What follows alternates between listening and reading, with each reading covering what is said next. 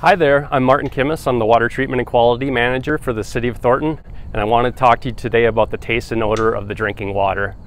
I want to let you know that the water is still perfectly safe to drink. It's caused by blue-green algae in our lake. It is seasonal and fairly typical for this time of year. We are aware of the situation and we are working on mitigating it.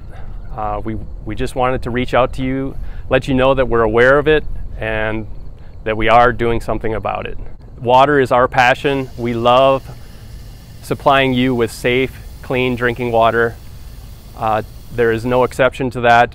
We understand though that at this time there is some taste and odor in the water, but again, it's perfectly safe to drink.